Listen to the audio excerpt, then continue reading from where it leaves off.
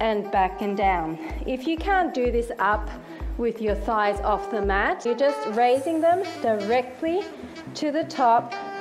Your hips lift up slightly, forward and back.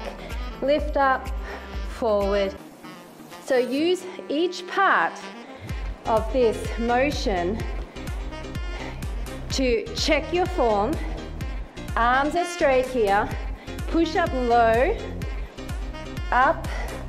It's a dynamic stretching that my band is super tight, and up. Make sure there's tension even on the down. Plank position. Once again, just scrunch up the band and find the correct tension. You want to double your band again, then double it.